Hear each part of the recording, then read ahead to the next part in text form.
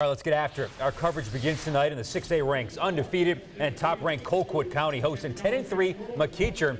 Colquitt making their 5th straight semifinal appearance, but only once in that span have they advanced to the state title game. McEachern moving the ball with ease in the first quarter. They would eventually take a 17-7 lead, but Colquitt County would make a few adjustments and turn the momentum around.